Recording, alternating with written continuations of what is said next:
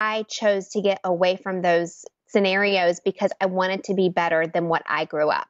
I wanted to be a better person than what I, was around. And I wanted to have children and my children to have a better childhood than I had. And I want to be successful. And I knew I could.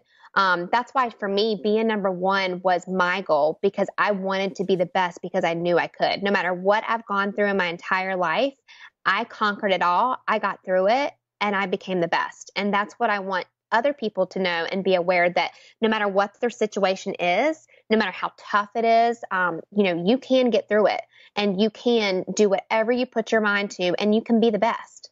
Nothing can hold you back. And is that the underlying sort of driver and motivator for you? Is it kind of being that inspiration or is there something else? I think it's being that inspiration, but I think it's also probably proven to myself. I want to be better than what anybody ever thought I could be, but I also want to be better than I ever thought I could be for myself.